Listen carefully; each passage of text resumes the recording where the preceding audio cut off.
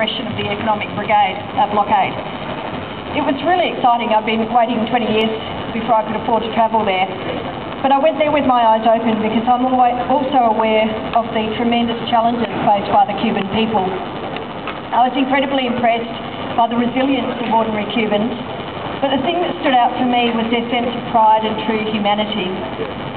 It's so important for us here today, and here generally, to defend Cuba and have our voices heard in opposition to the blockade. The example of Cuba's long, courageous struggle for self-determination and socialism has been an inspiration to, and as well as practical help for, many countries around the world.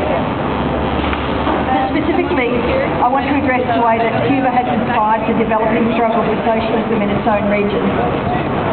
Countries like Bolivia and Venezuela are undergoing a profound social and political struggle at present, and have seen and have been inspired by the example of Cuba and all it's achieved against the odds.